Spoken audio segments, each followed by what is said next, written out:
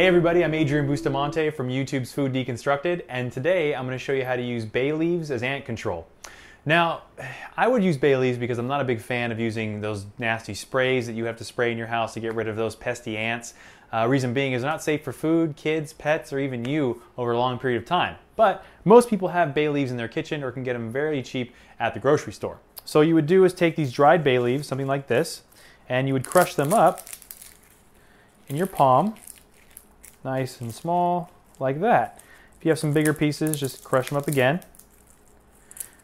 Now, what you do with these crushed up pieces is you put them in little areas around your house or in your kitchen that you're having these ant problems, usually around little corners or in small crevices. So this way it'll drive the ants away and maybe, or hopefully, outside and no longer in your kitchen. So, hope this works for you guys. I'm Adrian Bustamante, and this has been how to use bay leaves for ant control.